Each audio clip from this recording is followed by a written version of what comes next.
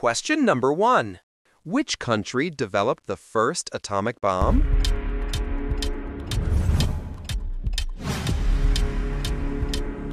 USA.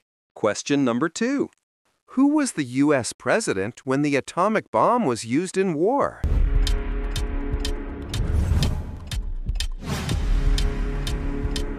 Harry S. Truman. Question number 3.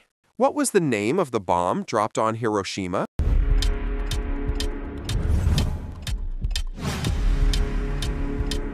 Little boy. Question number 4. What was the main goal of using the atomic bomb in World War II?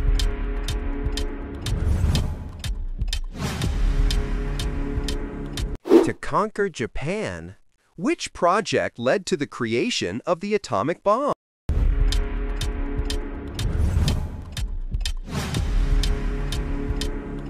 Manhattan Project. Question number 6.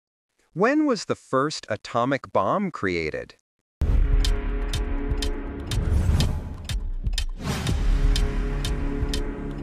Please comment this answers.